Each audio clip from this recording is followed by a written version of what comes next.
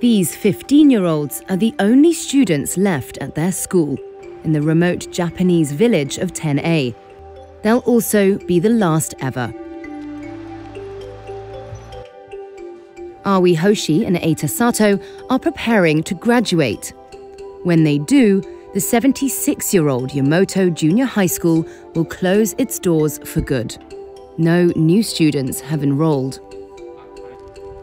お姉ちゃんもこの学校で、自分もこの学校で、弟もこの学校に通ってなんかしたりとかするんだろうなと思ってたんですけど、なんかそれができないっていうか、そういうので、同じ学校になんか通えないんだっていうのがすごいショックが大きかったです。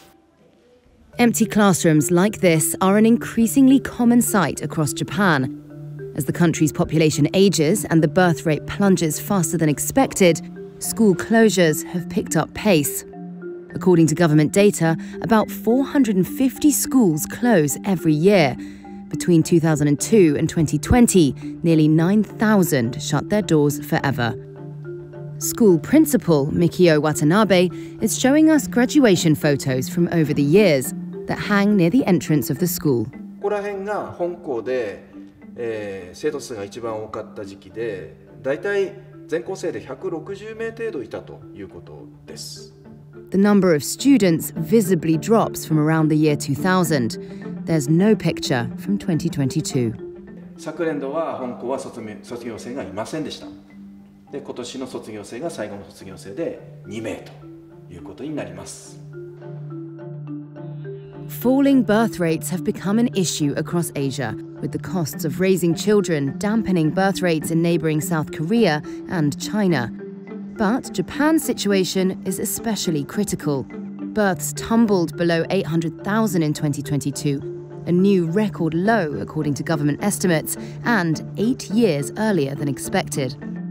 In 10A, only around 10% of the population is now under 18. Local depopulation picked up speed after the 2011 Fukushima disaster, less than 62 miles away.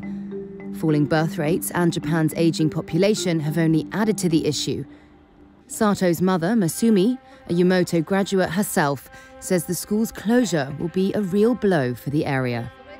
地域のことを考えると、中学校がない場所に新しい人がここで生活をするための場所として選んでくれるのかなっていうのがちょっと心配というか、そういうのはありますね。However, on graduation day, spirits are high. For Yoshi and Sato, it's a happy occasion. But the imminent closure of Yumoto has left the village and the students themselves in an uncertain position. Hoshi dreams of becoming a nursery school teacher. Being able to stay here and do it is looking increasingly unlikely.